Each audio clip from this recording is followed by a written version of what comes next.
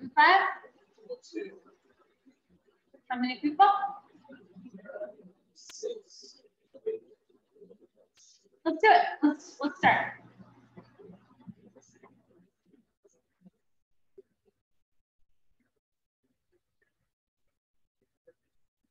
You tell me when. Hey, good morning. Welcome to our Braided Easter bread virtual class today. I first learned how to make these breads at the Morning Glory Bakery in Bar Harbor, Maine back in 2004. I've been making them on and off ever since. And this year I really took a deep dive into it. So I'm excited to share what I've learned and how to make them together this morning. So a couple of rules for our virtual classroom. If you wouldn't mind putting yourself on mute. And if you have a question for me, that's what I'm here for, please don't hesitate to ask questions this morning. You can type it into the chat box at the bottom of your screen. And my husband, Marley, hey Marley, thank you. He is filming today and moderating. So he'll ask the question out loud for you when we have good stopping points. So I'm going to walk you step by step through the dough from mixing your starter to putting the dough in the oven. And if you are baking along with me and you want to mix the dough together, you just want to have your starter and all those ingredients ready. We're going to mix the dough in about 10, 15 minutes. And if you are wanting to shape the dough with me this morning, then you'll need to have your dough ready to be divided and pre-shaped. So if you're doing neither of those, great. I hope you've got coffee, tea, you're relaxing and just enjoying the show. So again, questions in the chat box at the bottom and put yourself on mute. So like I said, I started making these breads at the Morning Glory Bakery in Bar Harbor, Maine in around 2004. And at that time, I believe it was just somewhat enriched, meaning milk, eggs, butter, maybe some oil, and sugar in the dough, and braided into a wreath and packed with beautiful colored eggs. And Amanda, I don't know if you're watching this morning, but Amanda and I work together at the Morning Glory Bakery. So, hey Amanda, what's up? I'm so honored that you are watching this morning. And that bread left such a big impression on me. It wasn't like anything I had ever seen. And one of the questions I get so much with this bread is, how do you eat it? It's unusual. And so the answer is you just cut it and you get these really fun slices of the whole egg. My daughter loves it. And it is a really fun celebratory bread. It invites participation. It is unusual. Do you tear it? Do you cut it with a knife? There's a whole egg in a shell in it. And so it's great for the spring holiday table to just get people using their hands, sharing that food together, and just really enjoying the spring season. So it's very cold right here now, but I'm saying spring. So the loaf that I personally like to make the most is this example. I like to cut it into wedges. I think that this works really well. The wreath can be purely decorative. If you'd like to make this dough as a wreath, to hang on your door or as a centerpiece, you can. This is a braided version that I decided to use some sprinkles and some slivered almonds. Those are also very popular toppings for a braided Easter bread. So this is more of a long braid that I'll show you how to do today. And so Easter breads in my research this year, so I'm living out of a suitcase and I'm really clinging on to some ritualistic holiday traditions. It's just really bringing some joy into my day. So researching this bread, again, my version I just learned when I was a young baker, but this is a very old bread and it's been used in Easter rituals, mostly through Eastern Europe. And I learned a lot about Greek Easter breads, Turecki, and Italian Easter breads, pan di Pasqua. And in Italy, Calabria, they make these special dolls with a very similar dough to what we're making today. So I just played around with some shapes. This is a twist, and you put the egg in, and you do a little breaded cross over it. and these are given out to children around Easter. And so some of you might know I have a almost 2-year-old. Her birthday is, she was born on Easter, so sometimes her birthday will be on Easter. And I can't wait to hand her over these beautiful dolls when the class is over. So I'll cover several different kinds of shapes. I just wanted to show you an example of what we'll be making today, and now we'll get into the ingredients and the process.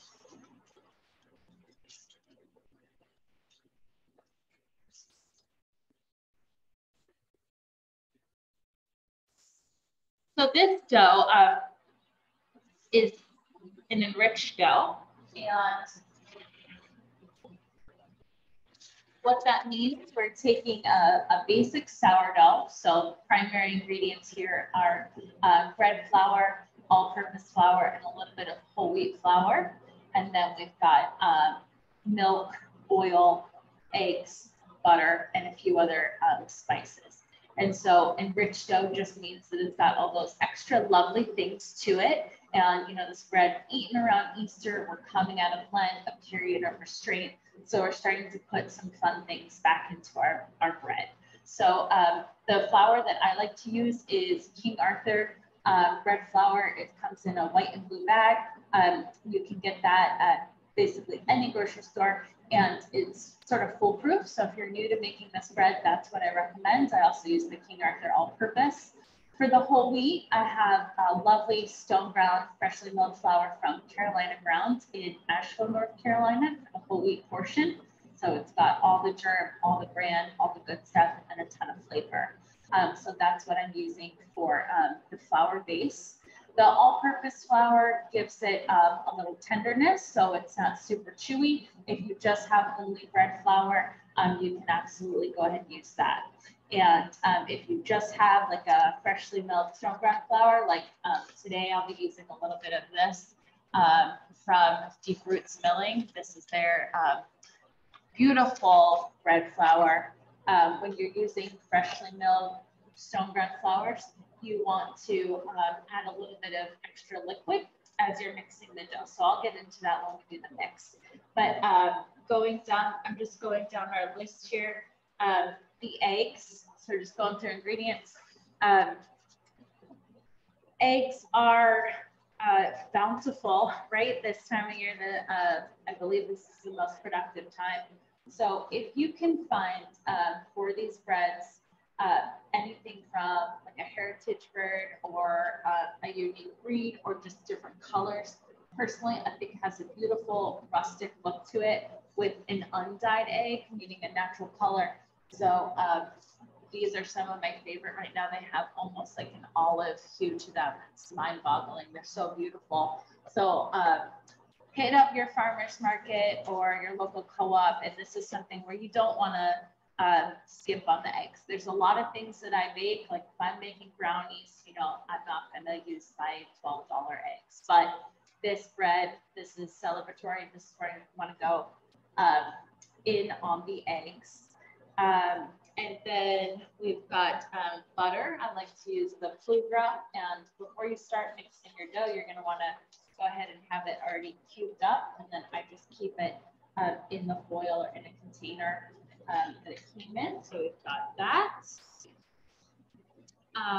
Milk, again, we're lucky to have access to a lot of beautiful milk here in Loudoun County, Virginia, which is where I just moved to. We are in Hamilton, Leesburg area, great farm scene. And so delicious milk will also just, anytime you can invest in high quality dairy ingredients for an enriched dough, it's really going to show in the final flavor. It's just going to be so complex and beautiful. So nice milk, if you can source it, nice eggs, if you come across it. For sugar, I'm just using, I prefer just the unbleached granulated sugar. I believe this is like Florida Crystals. Olive oil, there's not a ton of olive oil in this dough.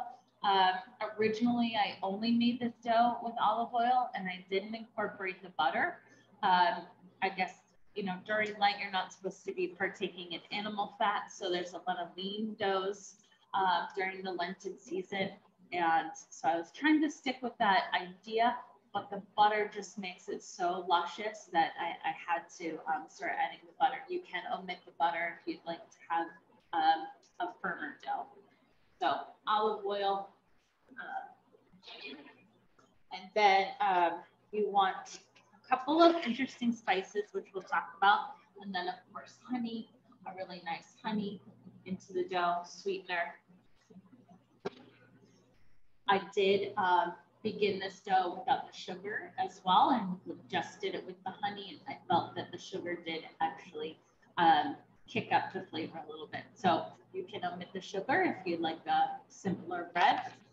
Right, we already talked about the bread flour. Salt for all my doughs, I use the pink Himalayan sea salt just for the pure fact that a lot of my doughs I will give a period of rest before adding the salt. And when the salt is color, I can see if I've added it into the dough or not. It does have a little minerality to it, so it does add a little bit to the flavor. If you only have coarse salt on hand, sometimes that happens. You go ahead and use that. You just want to dissolve it in a little bit of hot water first. And in general, I don't use anything iodized. So like any kind of fine sea salt will work for your dough. You're going to do zest of a whole orange. So make sure you're using the skin. You want to get an organic navel orange. And so the spices are interesting for this bread. Apparently cinnamon was added. It was one of the spices that was used, they say, to anoint Jesus's body. And so cinnamon has a really significant role in this bread dough. And then mallet, which is, this is from Turkey, this ingredient here. I hadn't heard of it before this year, but it's in a lot of Greek Easter braided breads. And it's from the seed or the pit of a mahalik cherry. And it's ground into a very fine powder. And it's incredibly aromatic. We were just talking about it before the workshop started. And it's rosy, it's floral. It also has a little bitterness to it. And it's very perfumey. It sort of fills up the house with like an almond cherry aroma. And so it's quite distinctive. We've been making these breads every morning for fun and for the workshop. And so every morning our house is filled with this very unique spice here. So again, mahalik. I ordered this online. I have not been able to find it in the grocery store. If you don't have it, that's okay. But lots of things to try as maybe you're going to make this, every year for your special Easter bread. And then of course, sourdough starter. So all my breads are naturally leavened. We're using natural leavening for the bacterial element. There's about 100 lactobacilli bacteria to 1 part yeast in sourdough starter. I keep a couple different kinds. There's actually a slivered almond and some sprinkles in this one right now. So if you're wondering what is in there, that is in there. But this is my primary starter. This is the base of everything. And I feed this whole grain flour. Oh! I can't quite see the camera angle. Well, there you go. Bloopers reel. We'll save that for like TV. So this is my whole grain starter. And we live with a toddler and a bunch of dogs. So this is just, it's hilarious. Spills happen, you guys. So whole wheat flour, warm water. I pour most of what's in the container out. So about 75%. And then I feed back that 25% equal parts whole grain flour, so whole wheat flour from Carolina ground, and a little bit of warm water. And this is my base starter that I've been tending to for, I guess, 10 years. I got it at the end of my bakery job at Farm and Sparrow in Asheville, North Carolina. I've been carrying it around since then. So I needed to make several breads today, so I made what's called a leaven. And if you have heard of these before or heard of this, some people call their starter a leaven, so that can be a little confusing. Closer to me. Okay, sorry, getting a little camera direction closer to me. So 11, I make it anytime I need to make more than one dough. So say you're going to make several of these, you're going to make 2, you're going to make 4. You'll pull from your starter and just make a larger amount. But I just wanted to clarify what 11 is and show it to you. And so your dough is going to have, I believe, about 100 grams of your sourdough starter. So at the beginning of the process, you're going to want to take your sourdough starter. Oh, I'm sorry. I'm going to do the tools and then we'll get into the flow of the mix. So that's what I have on ingredients. Do we have any questions about ingredients at the moment? Okay. So tools, very simple. The spread is a showstopper, I think, but it doesn't require a lot, which is great because my family's living out of a suitcase right now. We can make this spread that way. You can definitely make it at home. So digital scale. This is the brand that I prefer. It's called My Way. Nobody's paying me to say that, but I ordered these online from a website called Webstaurant. And it is the scale that I prefer. I like that the platform is lifted up and, you know, the digital display has a light behind it, which is really nice. I don't prefer a glass digital scale. And everything is in grams in this recipe. If that's new for you, I feel your pain. It actually took me a while to come around to using grams, but essentially you will turn on your digital scale. You'll put your bowl on top of it, and then you can add each dry ingredient, all the flours, all the sugar, the salt, the spices. I include the zest there, one by one. And after you add each ingredient, you just press the tare button. You don't have to keep a tally of them. You know, as you add, no math in your head, don't worry. So just tare after each addition, and saves you on all the cups and tablespoons and teaspoons. If you're looking at me thinking that's ridiculous, I'm asking you to weigh out 3 grams of cinnamon.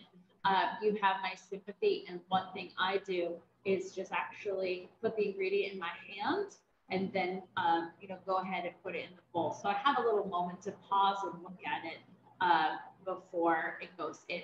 And, you know, if you put too much cinnamon or too much sugar or any of these ingredients, you can just, you know, with some vigor, you don't want to let it rest on the scale and go dormant, but you can just scoop stuff out too. So don't be afraid to use the scale. That's my digital scale PSA. My mom and I were just together for 2 months. We did a ton of baking, and she was new to using a digital scale. She's in her 70s, and she really came around to it. So I'm so pleased. Baker by baker. Really simple, just sheet pan with some parchment lined paper. You want, I call this a bench knife. I call this a dough scraper. It's just great for a little flexible plastic scraper. You can get them online. King Arthur has a great version of this, but it helps scrape the side of your mixing bowl better than anything else will. You do want a pastry brush. Just a flexible spatula or spoon to get all your wet ingredients together. The only thing that you might not have on hand besides the digital scale is just this microplane for zesting the orange. And another kind of unusual, but if you make a lot of bread, probably not, a digital thermometer. So wheat-based doughs, which this is primarily a wheat-based bread dough, when they're done mixing, you want them to be somewhere between 75 and 78 degrees. That's called your desired dough temperature. So there's a calculation you can do to get the exact temperature of your liquid ingredients for this dough, but I haven't bothered to do that. We've been making great bread. So if you want the worksheet for desired dough temperature, just send me an email and I'm happy to work that through with you. But right now we just have everything room temp. So digital thermometer can help you if you're struggling with your dough. Maybe it's too cold, maybe it's too warm. When you're done mixing, just pop that thermometer into the dough and it'll give you some knowledge and help you figure out if your dough is really cold, like say it's 68 degrees, you're gonna wanna put it somewhere warm while it's rising. And if it's somewhere hot, you wanna stick it in a chilly location, probably not the fridge, just we'll forget about it in there. But again, and then you can cool it down. So digital thermometer, wheat-based bread doughs somewhere between 75 to 78 degrees, set you up for good fermentation. So flavor and strength can develop at the same time. And then a whisk or a fork to mix together your slurry. Okay, that's it for the shape.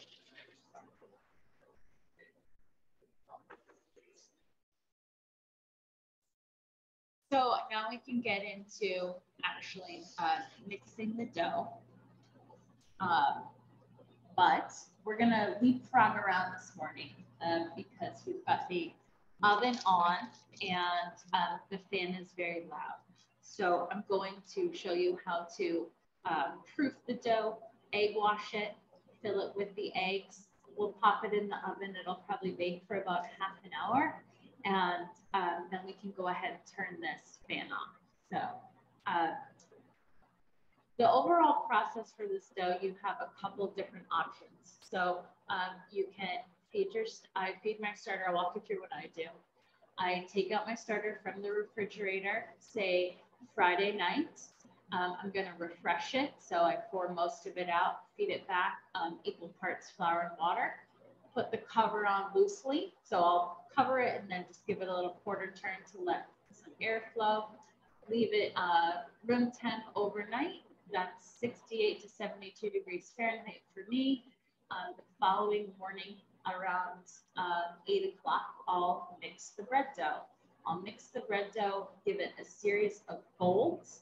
And then this dough really needs a lot of time to rise. We're sort of asking the sourdough yeast a big favor for rising this heavy bread dough. So time is gonna work well for this. So I let it rise all day. At night around 8 p.m. I'll go ahead and I'll do my pre-shape, my final shape, make the braid, and then cover it, put it on the sheet pan with parchment, cover it with a dish towel, and actually put it on top of the refrigerator in a little cozy spot to proof overnight. And then I'll bake it the following morning, again, say around 8 o'clock.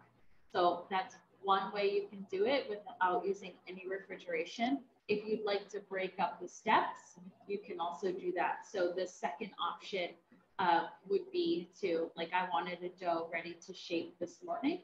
So I went through the whole process. Friday evening, you feed your sourdough starter, you let it stay out overnight. Saturday morning, you mix your dough, you give it a series of folds, and then at 8 p.m., rather than shaping it, you just go ahead and pop your container of dough into the fridge till the following morning. So Sunday morning, you can take out your container of dough, pre-shape it, shape it, and then you're looking at baking that bread around dinner time on Sunday. So the dough is flexible, and you can do a lot with refrigeration if you need to start and stop the process. So here we have, I shaped this here in the kitchen last night at around 8 p.m. And it's just a simple braid. And we want to egg wash it. And we're gonna place the eggs in. So the egg wash here is a equal blend of heavy cream and egg yolk. I don't use any egg white. And we may, depending on the color that we get with the dough, I might want to egg wash this twice. In general, with enriched doughs like a brioche or something else, I will egg wash the bread 3 times. My friends and I call it the nail polish move, because it basically looks like there's lacquer on the top of the bread by the 3rd coat of egg wash, and it's really stunning. So it's an easy trick to get bakery style bread in your home oven with the egg wash. So you want to egg wash it once before it goes in the oven. And this dough does have olive oil, honey, sugar, butter. So it is going to color beautifully anyways, but egg wash, you gotta egg wash. So you wanna be really thorough. And when it comes to the eggs, you can use raw eggs. So the recipe that you received says to do ahead, soft boil, I believe 6 eggs for your dough. I have tried it both ways, and I prefer them each for different reasons. So if you forget that step, you don't have your eggs hard boiled, you can nestle them in the dough raw. And after about 45 minutes of baking, it gives you like sort of a medium boiled egg. They're totally edible. But sometimes they do crack in odd ways. And so I found that hard boiling them beforehand, or excuse me, soft boiling them. So I do a 7-minute egg, allows me to see where the imperfection is going to show up. And then I can kind of hide it in the brain. But, you know, these are the things I like to obsess over. So try it both ways and see what you like. Today, we're actually doing combination. These eggs have been soft boiled. So I do pot of boiling water, rolling boil, place the eggs in 7 minutes. I love a 7-minute egg. It's great for the cheese plate. And then 7 minutes, spoon them out, put them in the ice bath, and then chill them. So that's how I like to do my eggs in general. Okay, so we are egg washed. The oven is on to 450. I'm gonna place the eggs in the dough. We'll put it in the oven, set a timer for 10 minutes, and then we'll check on it. We'll reduce the oven temperature, potentially give it another coat of egg wash. And so you've got your gorgeous braid, and I have found that it's much easier to wiggle the eggs into the dough when it's nice and proofed and soft. After you've braided the dough, it's still really tight. So I hate kind of fighting the dough to put the eggs in that. So I like to just alternate into these.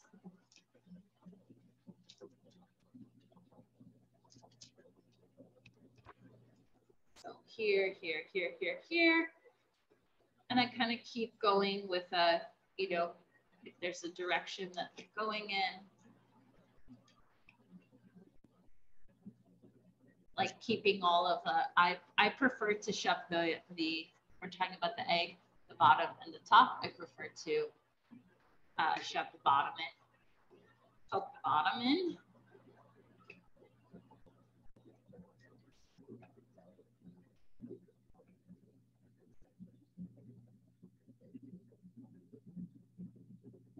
Oh. We also do a few extras. Your calls for 6 eggs, but just go ahead and make a dozen. Then you've got some extra. All I did was crack the shell, but now I'm excited to eat it. Okay, so the eggs are in. And then what I'll do last minute is any portion that as you place the eggs in the dough that gets revealed.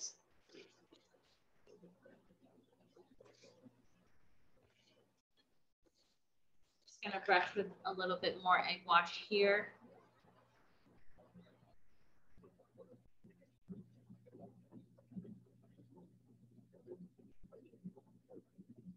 All right.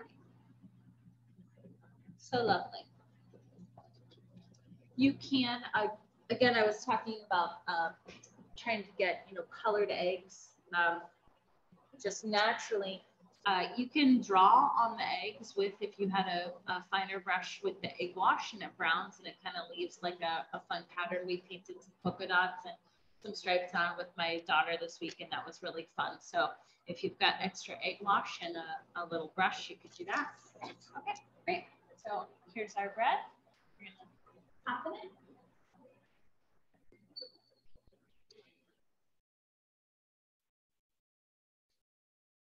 Can you set a timer for 10 minutes? Okay, wonderful. So, any questions so far? Okay.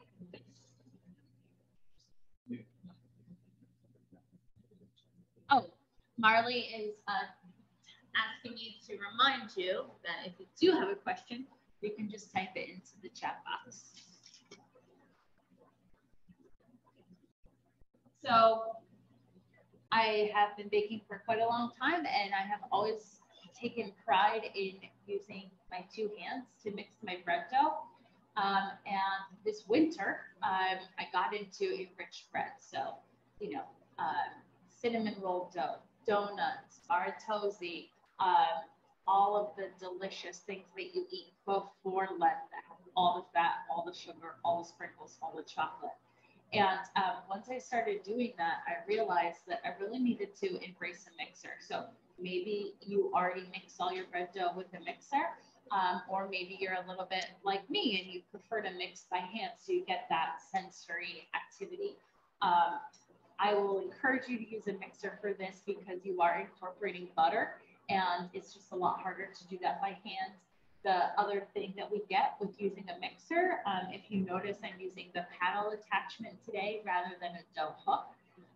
What I like to do with my enriched doughs is get as much air incorporated into the bread dough as possible as I'm mixing it. And the paddle attachment, the way that it's designed, just incorporates, rather than the dough hook that's winding the dough and strengthening the gluten network that way, the paddle is going to separate it, but it's going to whip air into it at the same time.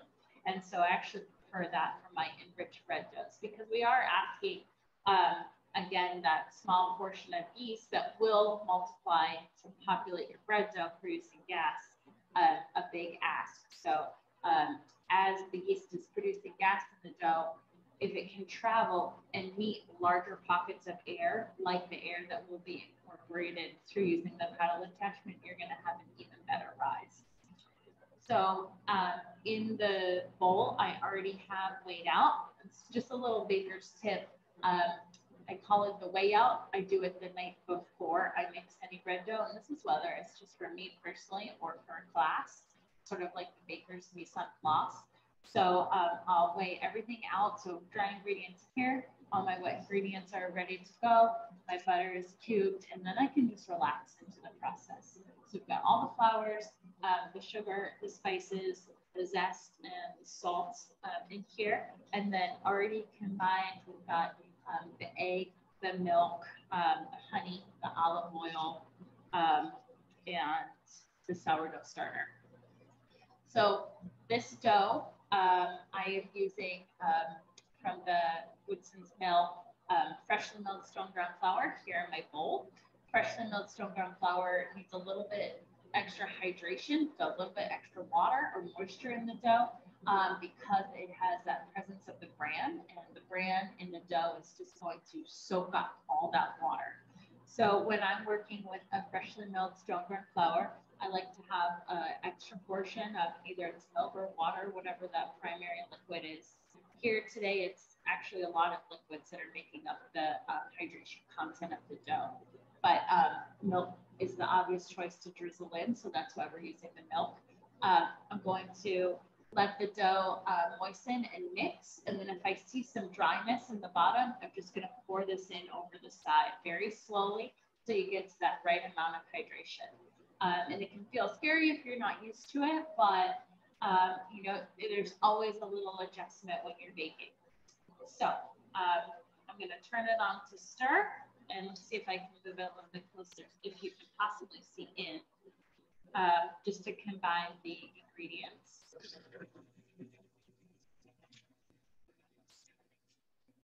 Okay, great.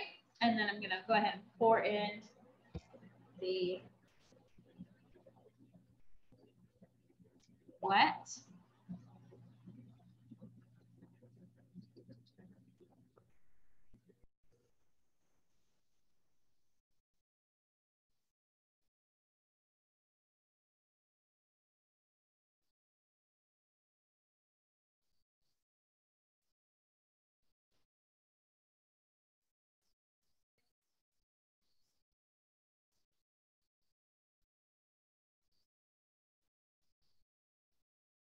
Want to give it a minute just to see how well it's hydrated, and then I'm going to turn it up because we're just on stir. You might have to hold your mixer down a little bit.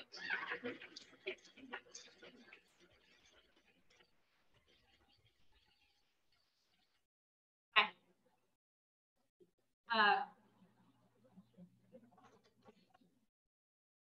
So it's going to want to climb the dough hook. That's totally natural.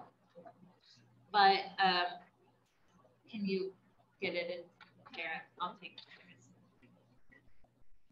I'll just take the paddle out.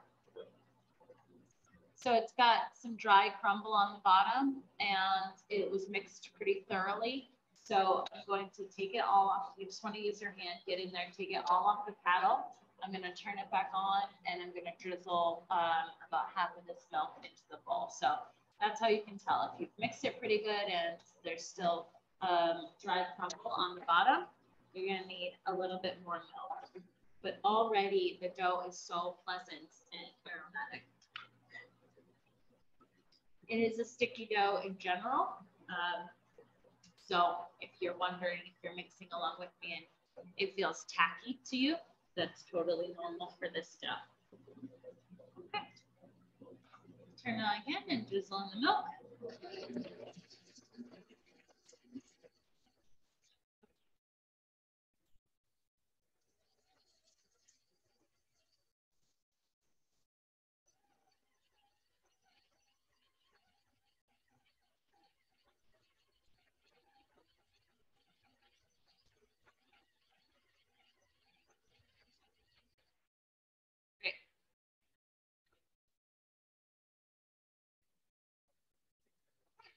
So it is evenly hydrated, meaning that it is a uniform color. It's sort of like a golden brown and like a fawn.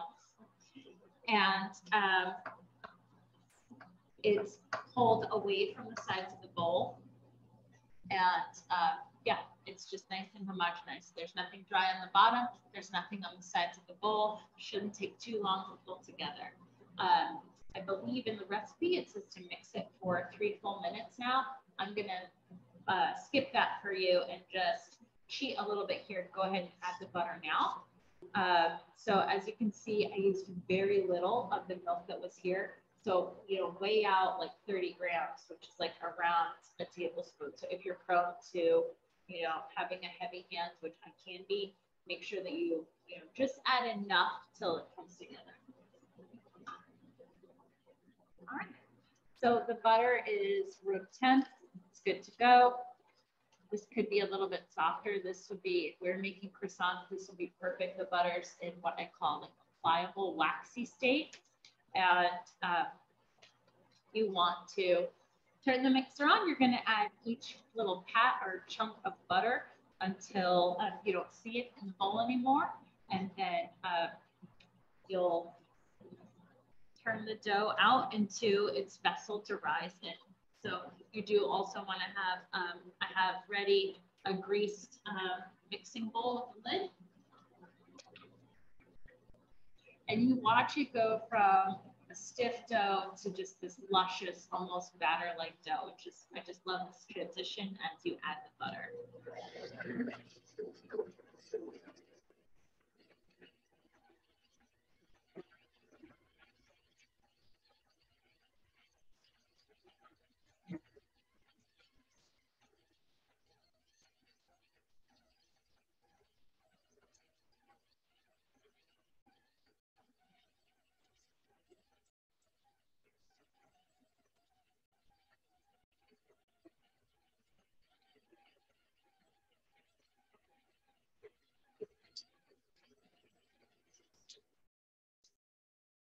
My husband and I, our family, our toddler is here with her grandmother in the other room.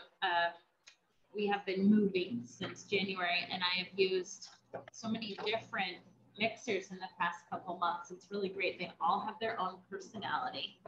So this is my father-in-law's mixer that he loves. He graciously let us use it this morning, but it's fun to think of your, you know, people say you begin to be like your dog. It's funny to think if you took on the personality of your mixer.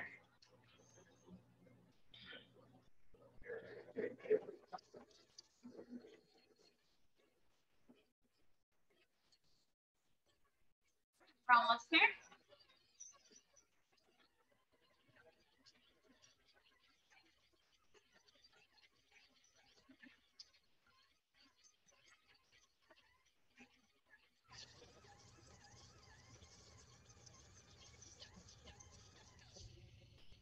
Okay, we're gonna check on the dough. Baking.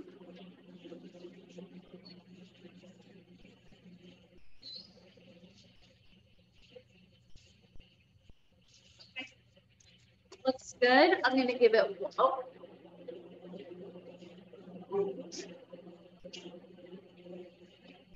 I'm gonna give it one more coat of egg wash now. So that was 10 minutes in.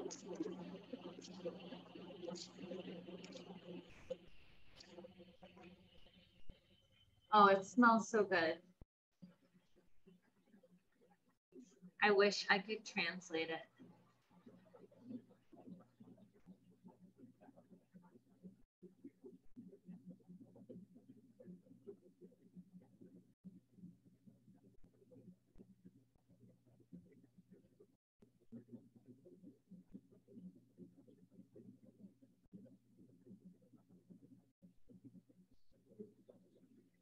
Great.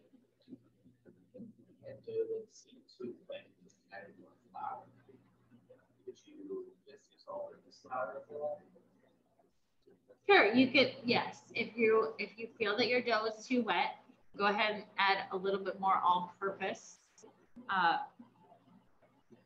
But just sprinkle in like a tablespoon at a time.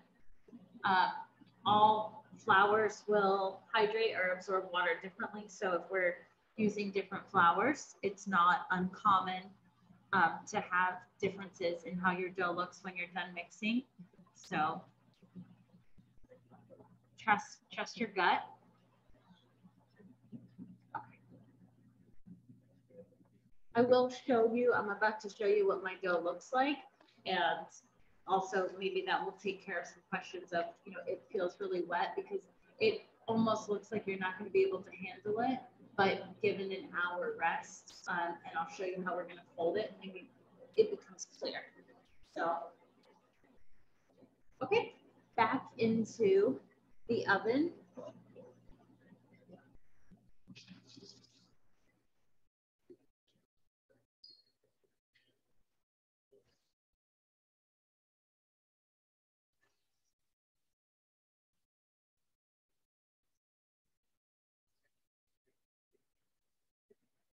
All right, I'm going to give it another mix.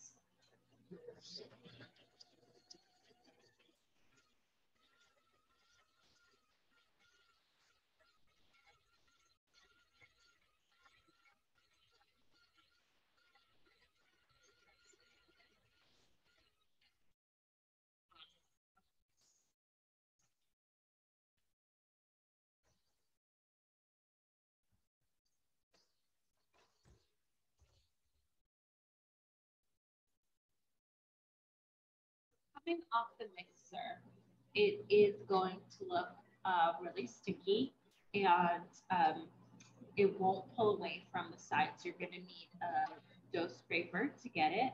And yeah, it has like a batter-like texture. And, you know, because we're using the paddle attachment, it might look a little bit shredded. But we're going to get this all into a waiting greased mixing bowl. And I've got one waiting to show you what it will look like in an hour. And magic happens to the dough between here and that first hour. So got my little dough scraper.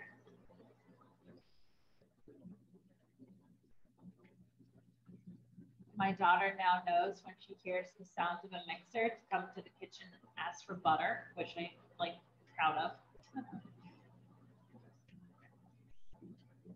She loves butter, and who doesn't? So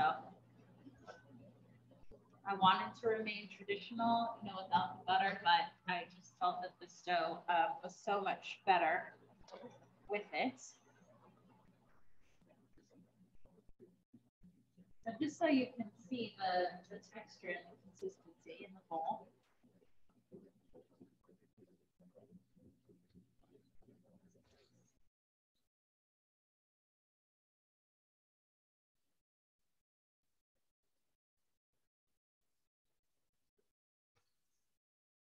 And you really want to get everything, right? We've got those nice ingredients for this dough, right? Celebratory time of year, spring is coming your way. If it's not there yet, here, all the trees are blossoming. There's flowers everywhere and it's snowing. So it is just that chaotic whirlwind. Astrologically, we're entering our restart of the year, new year energy. So it's great.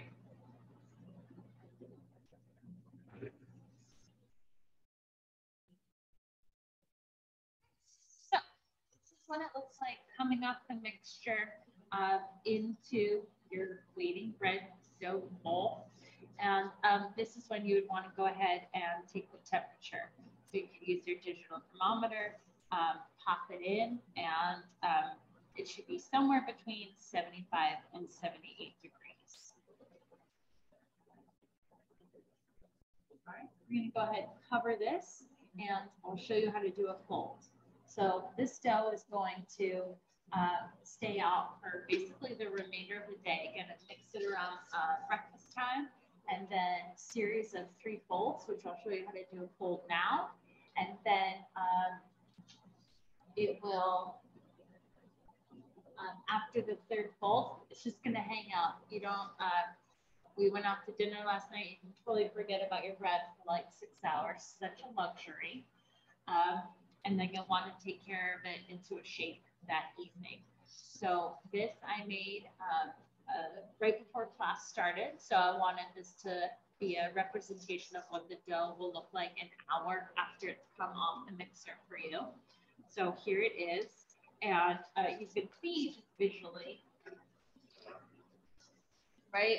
Maybe you're feeling like, I don't know on this one. And then it just turns into like a really luscious dough that I can see is already come together. It's silky, it's shiny. It looks really fun, actually, to touch.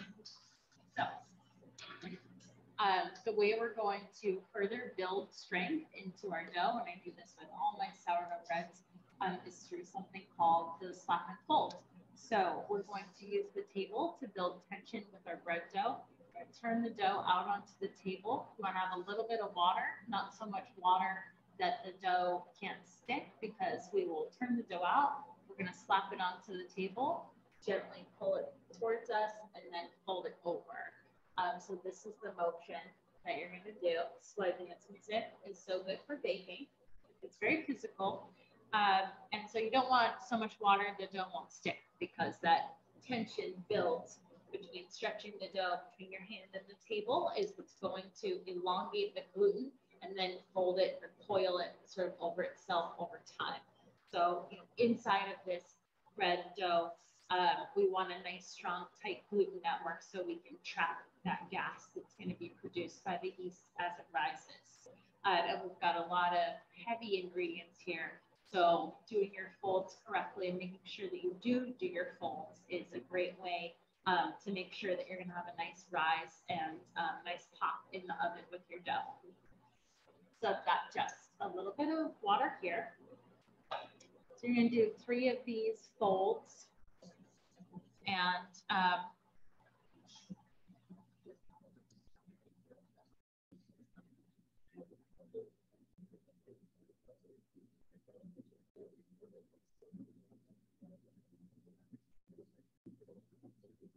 3 folds spaced 60 minutes apart.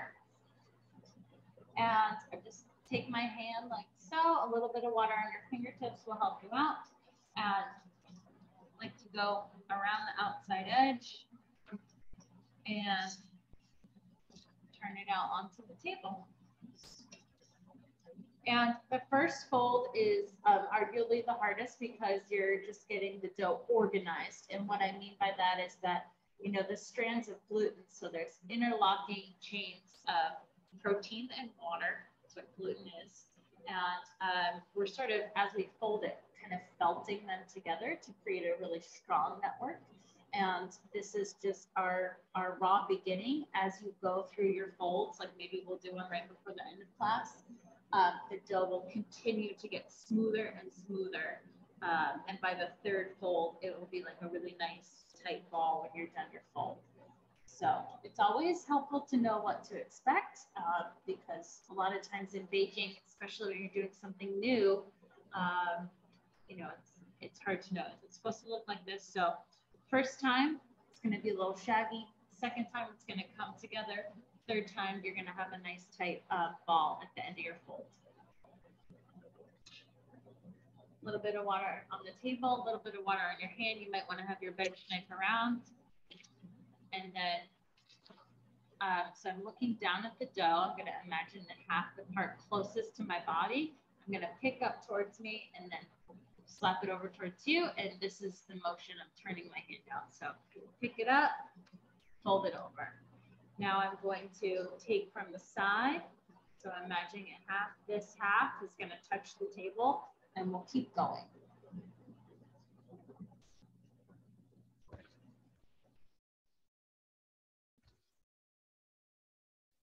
Picking it up, slapping it down, folding it away from me.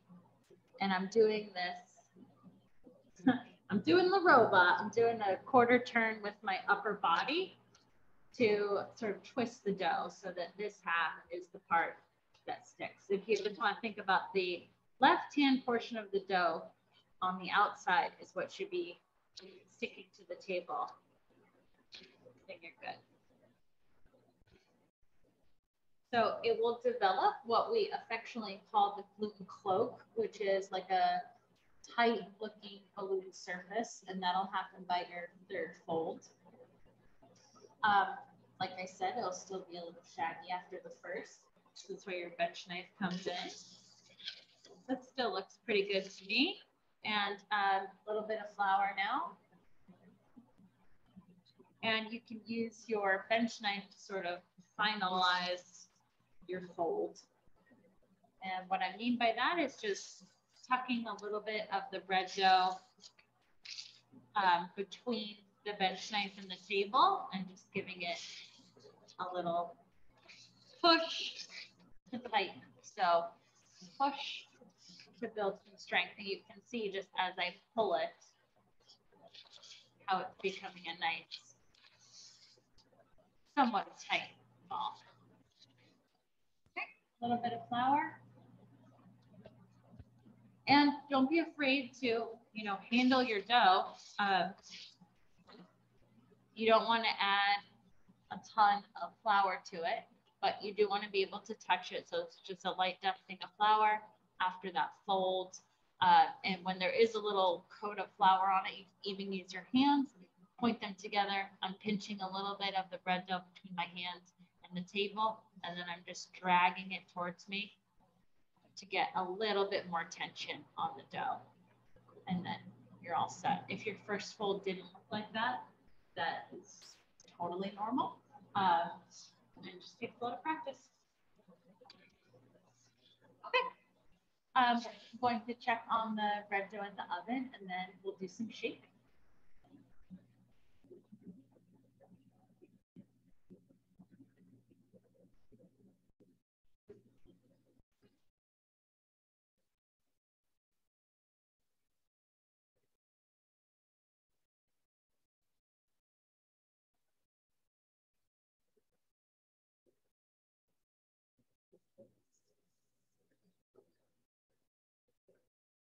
All right, bench knives are incredible for cleaning up your work area as well.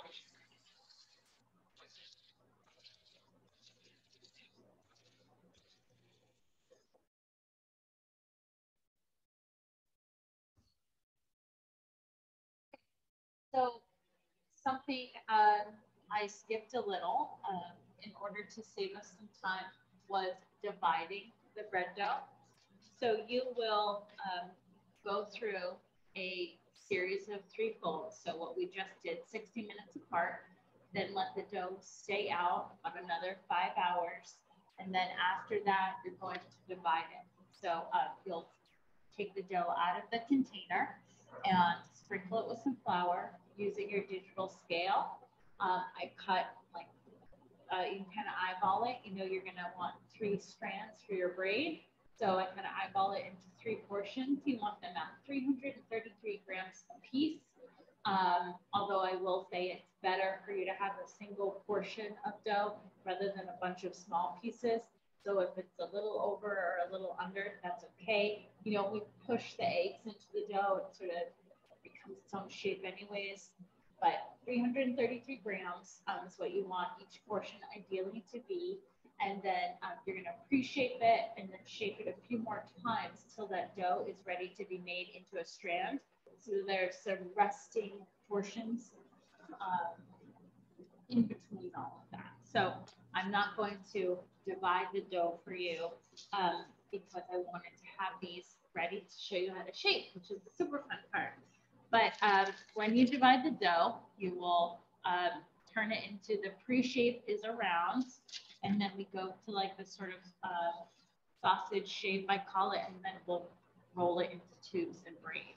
So the pre-shape, I'll show you on the table. If you've divided your dough, you've got a chunk right there. Let's pretend this is that. What I will do is the table will be dusted with flour. So the surface of your dough that's touching the table, that will become the outside. If you've got any little bits or pieces of dough from, you know, getting the correct weight, those go on the inside, and then I'll simply fold it over. So everything's in. Now I've got a floured surface to work with. And then the dough is pretty stiff, so you can get away with, you can see what I'm doing a little bit with my hands. I'm just using my fingers to basically make what I call a purse. I'm just bringing the edges of the dough all the way into the middle. You can do it in your hands. If you shape pizza, this is very similar. Some people shape pizza this way. You just stretch the outside edges and get them in to kiss underneath. So you've got a little seam. So either way, you can walk it along the table and press the dough between your finger and the table as you go to create a seam and a round, or you can stretch and have it go that way. And then you'll get your round. Then you want to leave that on the sheet pan to relax for about 30 minutes before going into our sausage pre-shape, we'll call it, for the final strands for the braid. So I'll show you a couple different shapes, which is why we have so much dough here. Great.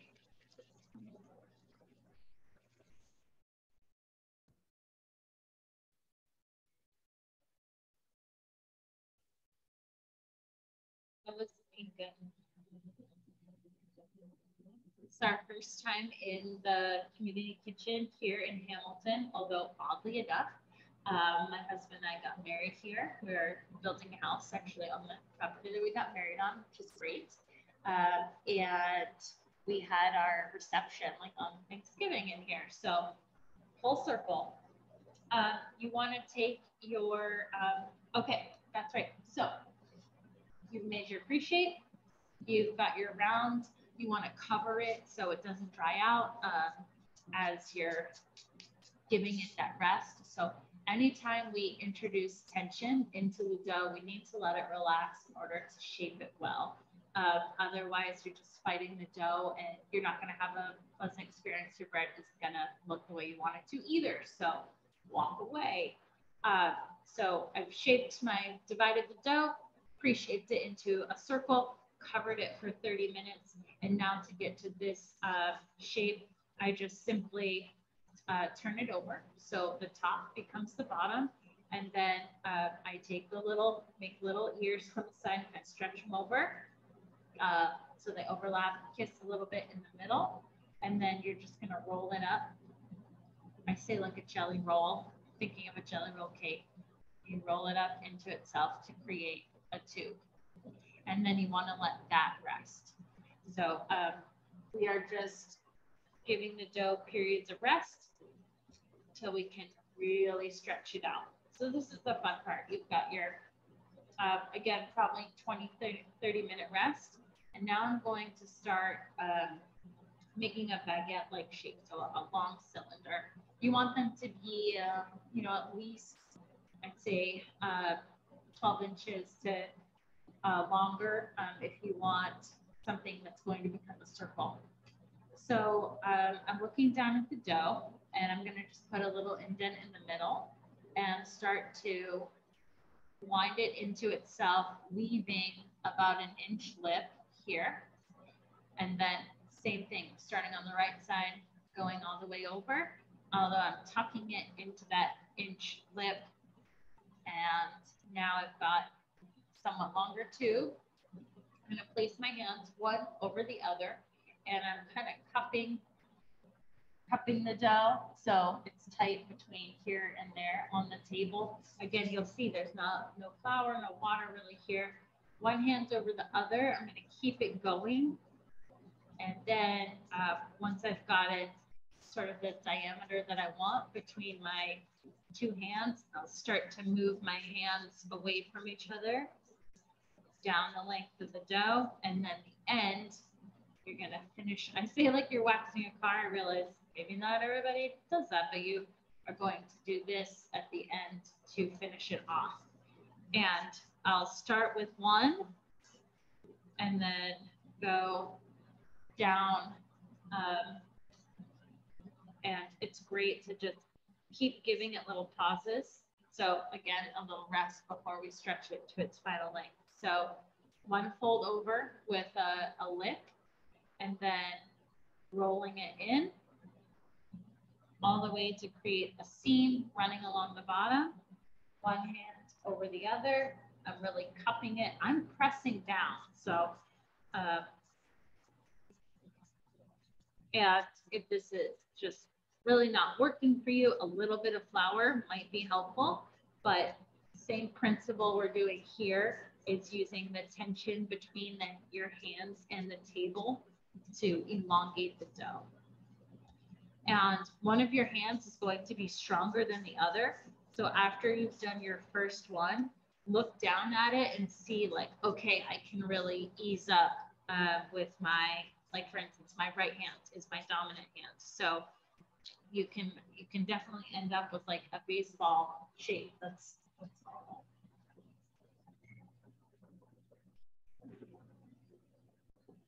Starting to smell really good. All right, next one. So winding it up, got my inch lip, winding, hands over top, and then moving out the side.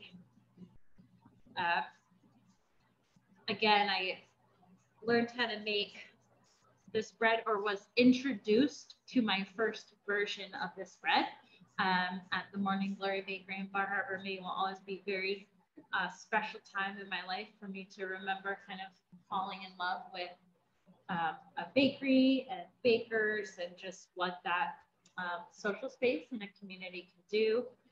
And I just am having such fond memories of these Easter breeds.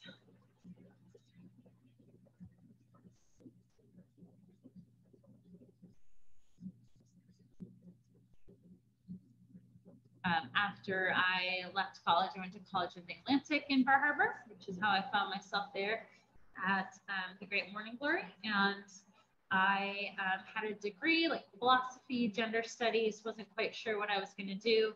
And I moved to Vermont the day I graduated college, and I ended up working at Red Hen Baking Company in Middlesex, Vermont for several years. And that really sealed the deal for me in terms of loving a bakery, working in a bakery, wanting to be a baker. And we made a lot of bread for restaurants there, and we hand rolled baguettes, probably 800 or 900 baguettes a day. And I remember the day the owner came in and said he got a baguette rolling machine, and we were all shocked and horrified. And it is incredible just how much muscle memory baking truly is. And I don't think I would want to roll that many baguettes, but if I'm making this look easy, I was required to do it for like 3 hours a day for a very long time in my life. 4 years felt like a long time in your 20s. Now it's like, whatever. What year is it? That's where I'm at.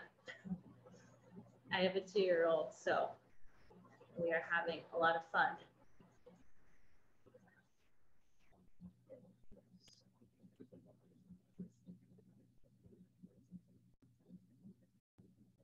But really leaning into it and just as you go, really stretching it out. Okay, we've got 2 more.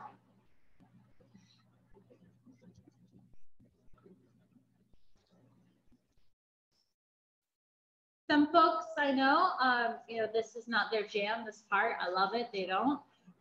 You can roll the dough out with a rolling pin, like a firm touch, and roll it into a rectangle and just roll up that rectangle. Just wind the dough into itself to make a tube, but I think this is a little bit more elegant. The nice thing about baking, any way that you learned how to do it, there's also probably 5 other ways. So it can just keep you interested for a lifetime, which is where I'm at.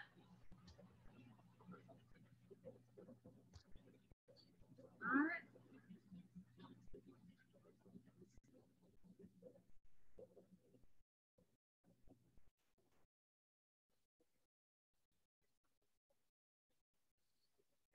Some things to pair this bread with. So this is coming off the season of candied citrus. So next Saturday, I know I'll see some of you again for the hot cross buns workshop. And that has candied citrus peel in it. So serving this bread, some things you could do, you know, for your holiday table. We've got a nice white Italian wine, some marmalade, some candied citrus slices. All those things would go great served with this bread.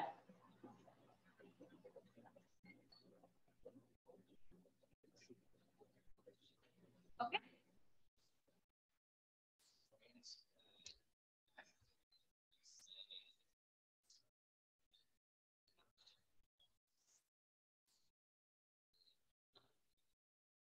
Love it. So um, uh, the starter is the root of everything. So the starter is what I feed and maintain.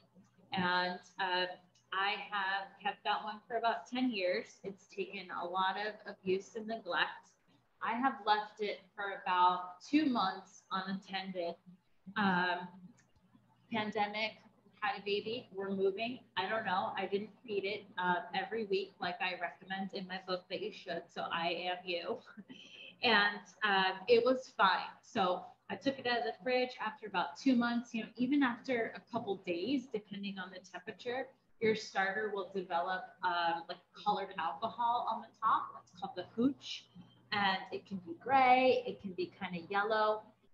If it's pink or orange, just go ahead and toss your starter out. That's a bacteria that's colonizing the starter that we really don't want. But if it's just an off color, can be even like grayish, just pour, you're gonna pour most of that starter out when you go to refresh it anyway. So just pour that hooch off. That alcohol is just lighter than the flour and the water. So it's just rising to the top.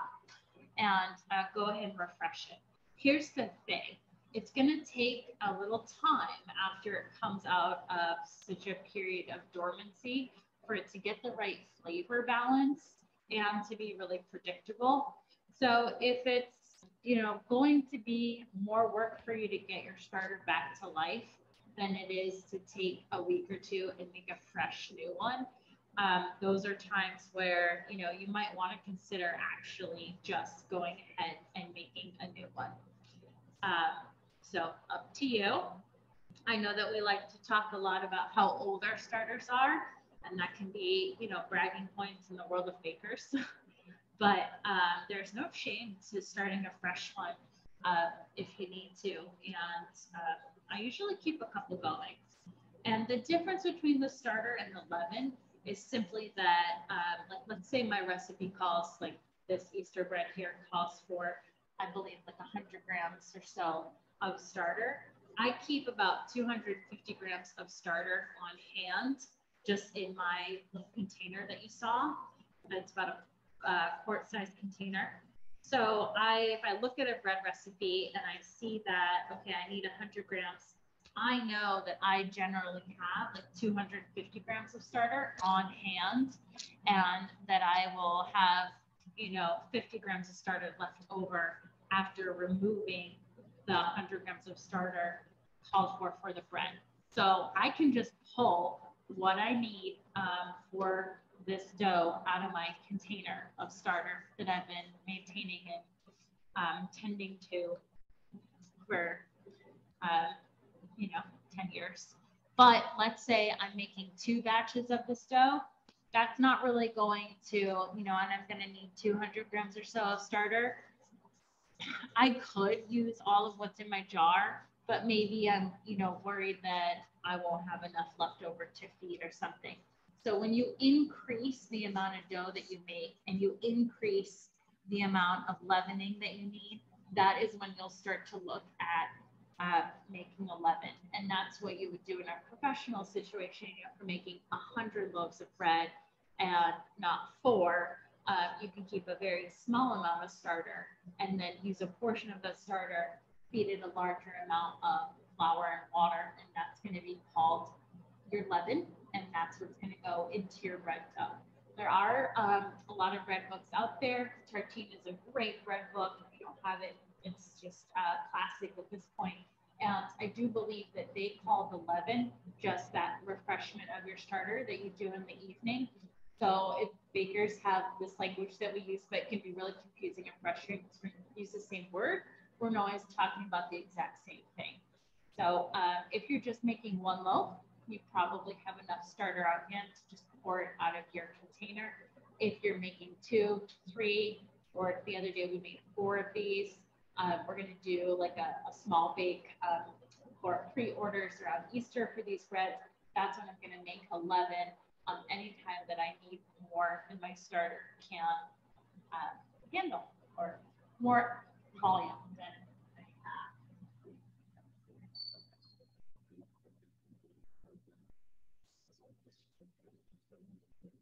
So our bread is coming out nicely. I want to get just a little bit more color. And if you're curious about checking the temperature of your bread, you want it to be 190 degrees when it's done baking. That's in general for these breads.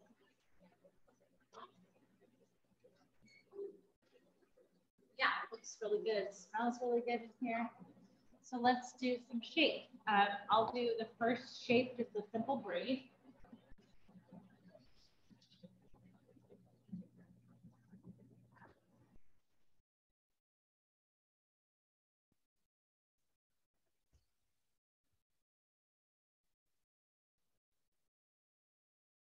I was really fortunate in 2016 to be in an article in Bon Appetit magazine, and at that time I had really elaborate pies I was making, just pies with like decorated with trees and moons and probably an octopus, just wild toppings to my pie out of pie dough. And when I was making the doll the other day, which if you came in late to class, hi, nice to see you. But when I was making these the other day, I just really felt that energy come back. And so, maybe you're making this dough for the first time and you want to make it how the recipe says. That's what I recommend you do if you're doing something for the first time. But if this continues to become a tradition to you, I really encourage you to use this dough as a sculptural object, and you could maybe embed other things in it and get really seasonal with it. But it is it's a delicious dough to eat, and it should be eaten at the holiday table, but it is also just a great dough to work with and have fun. So I'll walk you through the braid, and unfortunately it'll be sort of mirrored backwards, but if you need to email me or you need any clarification on how to do the shaping, just let me know after class. But I'm looking at it, so I've got my, I like to leave the tops actually open. I don't adhere them like that, but I've got right, a middle, and a left. So you're gonna take the right and just make an X and that becomes the middle. The left goes over the right. So you're just going over the center one, down you go. And then I finish up the top here, and I'll kind of, I wait to do the ends till it's on the sheet pan. So you've got a sheet pan lined with parchment, you've got your braid. I'll pick it up, put it onto the parchment, elongate it that way. And then to seal off the ends, sometimes I'll just see what looks the best. So this guy, I'm actually going to just tuck under, take this one, pull it, because I like to have a blunt end to the dough. So that's what that looks like. There's a lot of tucking and pulling and prodding when you get to the end of your bread dough. That one I'll go under and over.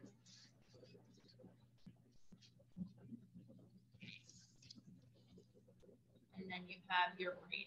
So as I mentioned, I don't put the eggs in now because, right, it's so tight from the shaping. It's so tight from being woven.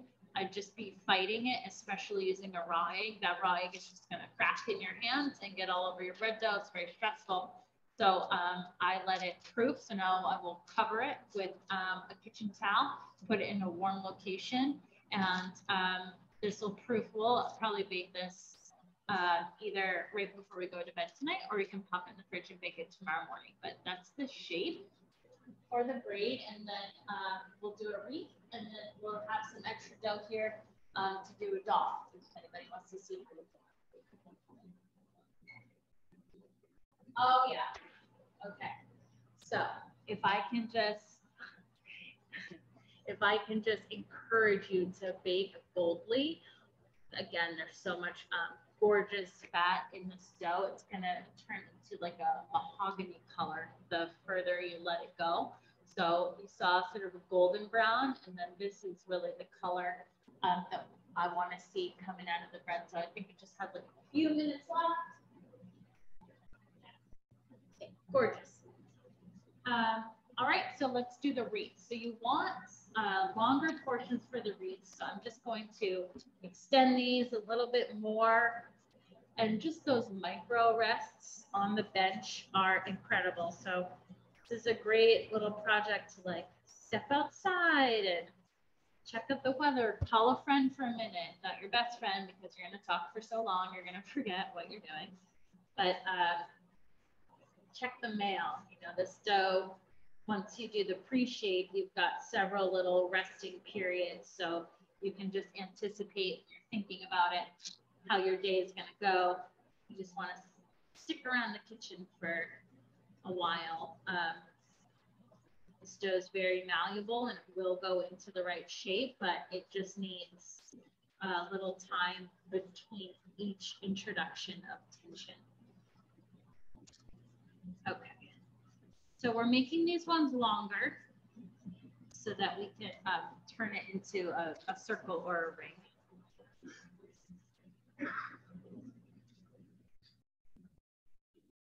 Yay, we can finally turn those really crazy fans off. So if you've been enduring the sound of the fans over the course of this workshop, here we are. It's nice and quiet.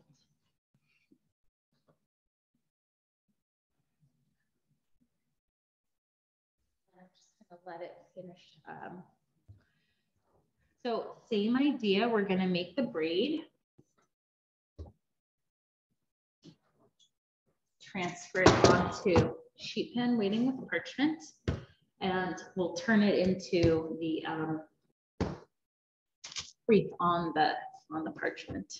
It was so fun to cut into one of these yesterday, and again at the beginning of the class, everybody asked, how do you eat it? And it is a whole meal in and of itself. And it does feel very celebratory and fun to have something that's just, you know, different than your typical sliced bread, but you can slice it. You get that great cross section of the baked egg. So I've got a little bit longer braid. I'm going to stretch it here on the table and then onto the sheet pan. So I'll show you two. One thing that I do that I really like to make this particular, our toddler is waving to make this particular shape, which is just a whole round. This is also a version of a wreath. I love this one for the table. So rather than getting these ends to come together on the sheet pan, I will just go ahead, you can finish it off and then just tuck it into each other and you get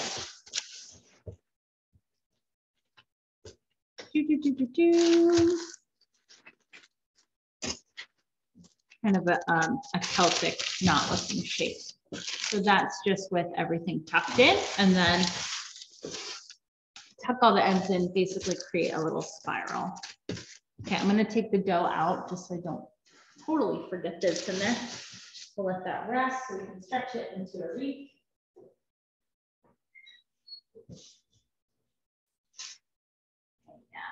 I get really happy with this color here. So nice, beautiful, bold bake, so shiny from that egg wash. So if you can kind of see what I mean by lacquer, just that double coat will get you this intense shine. It's almost like it's been brushed with a simple syrup.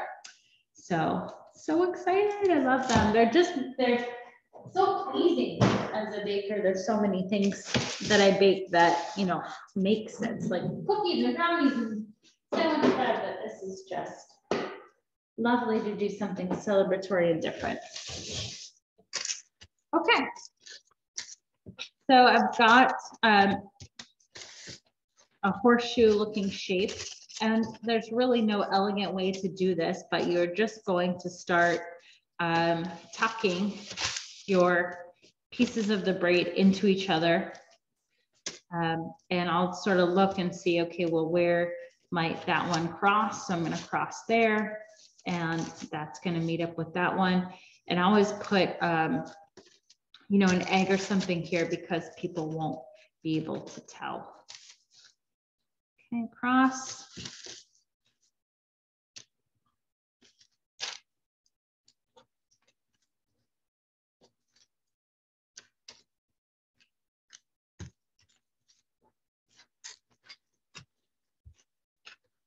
And you're looking for, it's always going to be a little thinner on that side because you've just taken the tapered ends and basically tangled them together. So I come to the other side and just start to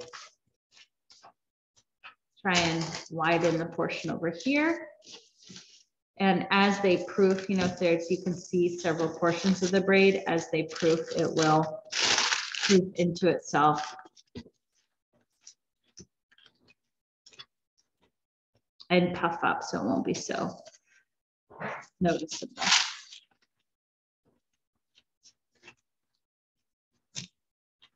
And then you can just gently sort of open it. Some folks like to put a cup in the middle to proof. But now you've got your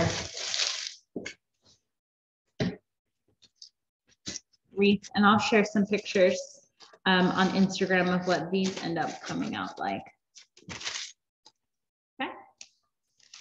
And then for a doll, this is just a fun shape anyhow. Here, I'll move that. You can fit about 2 breads per sheet pan if you're making more than one for whatever reason.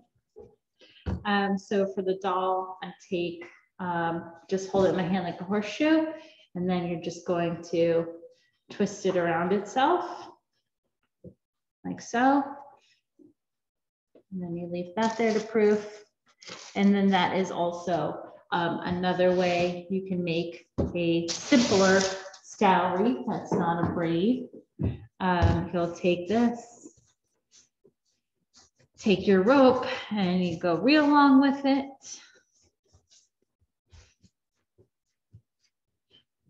So then the shaped doughs will get covered and proofed overnight until they do what we call pass the poke test. So you'll just gently jab the dough with your finger, and if it like bounces right back to meet you, it's not done, it's not ready. You want to let it fill with gas and become a really sort of pillow feeling.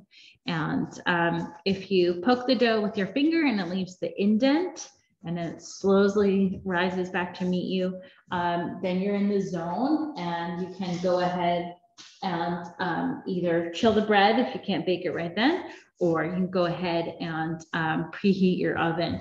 If you press in on the bread dough and you hear gas coming out of it, it's probably overproofed, but I do believe that most folks baking at home chronically underproof. So I encourage home bakers in particular to really push the proof of your bread dough.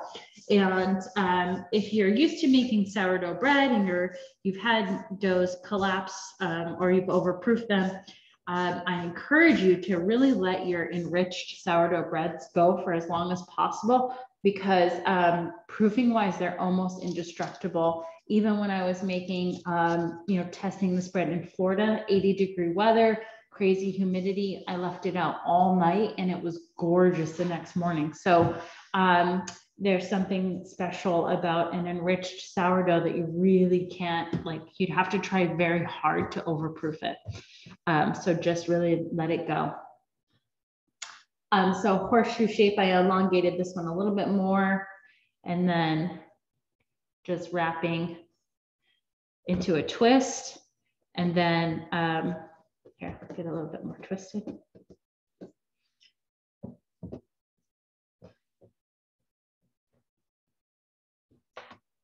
You can go through the other side, and then you get a nice wreath this way as well. It's like a knot. So I will put all of the eggs in the dough tomorrow morning after it's nice and proofed. And then let's check out our dough one more time over here. And then I think we're getting close. Sorry, talking into the wall. I think we're getting close to done here, folks. So if you don't have any burning questions about your Easter breads, then I think we will start to wrap up.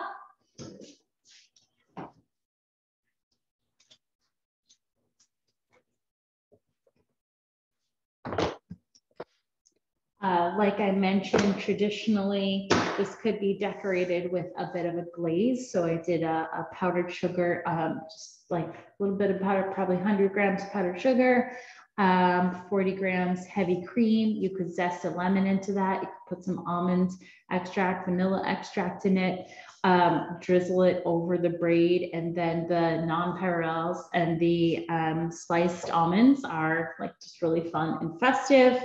And if you missed the beginning, I just love it.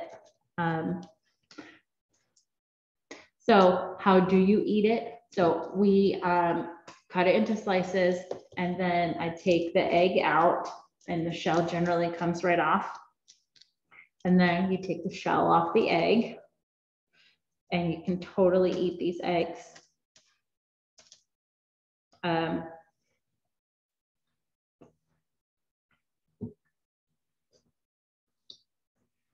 That was a big bite, but, and then you've got your bread.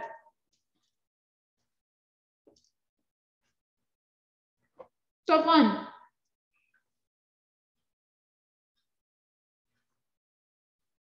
A note on, sorry, it is really just a very interactive, fun spread, especially with kids around.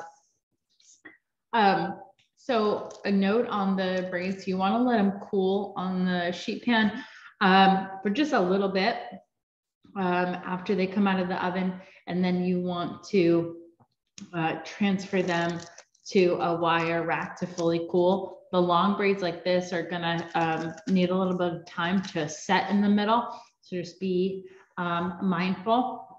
A couple of other things you could do if you did make candied, if you did make candied citrus peel, you're gonna have like an orange simple syrup left over. So you could brush it with simple syrup, but I just love how rustic and beautiful they are. Like there's a little splatter from the egg wash that looks like the egg has been painted. And it's such a simple joy of this time of year. And like I mentioned, we've got we're gonna do some Italian wine with this later. And then also just pairing it with other things, some nice cultured butter. And I got the lid on really good, but some homemade marmalade. So this is just leftover from the process of candying the orange peel. So if anybody wants the recipe for candying orange peel, because I've mentioned it a few times during this workshop, just send me an email. I'll send it to you. It's got a video also that has the citrus almond flour cake in it. So we're coming out of citrus season, so we're using up our preserves a little early. But next month I'll be doing a lot on pies. I'm really coming around to pie dough again at this time in my life. So we've got some virtual and in-person classes on pies coming up. And then we're just going to get into all the summer fruits and summer snack cakes. So, but first, the Lenten season and Easter. So thank you for joining me this morning. I hope that this becomes, if not a ritual that you do every year, just something that you can share this year with your friends and family. And if we don't have any more questions, thank you for coming this morning. And I know I'll see some of you next Saturday. So any last minute burning questions? Thank you so much, Tara. That's a wonderful celebratory. Happy Aries season. Yeah, my husband and my daughter are both Aries. So we've got birthday. Violet was born on Easter in a snowstorm. The power went out in the hospital. And I was like, of course, that's just what happens. Like when you have a baby, the power goes out. That seemed normal. So we are just getting ready for a big party season here in our home. So, okay, awesome. Thank you everyone for joining. It was wonderful to see you this morning, and we'll see you again soon. Take care. Bye.